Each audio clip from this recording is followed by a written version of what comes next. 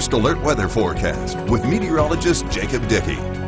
We're getting back into the active pattern for weather here. Starting tonight, we could see some isolated storms. Saturday as well, strong storms in our area. And that's just in time for storm season starting here in late March, heading into early April. We'll start looking at our Tuesday planner here, 63 by 9 a.m. By lunchtime, 80. We'll hit the mid, perhaps even upper 80s in spots this afternoon. We're going to put that at 86 under mostly sunny sky for us. Looking around the area, those low to mid 80s off in the Tupelo area, the Golden Triangle. Look at 87 down in Carthage, and then West Alabama as well, looking warm. Lots of sunshine during the day, but tonight there is a risk for a storm here or there. The main severe threat will be off to our north and to our east, but we think could see an isolated storm, especially along and north and east of Interstate 22.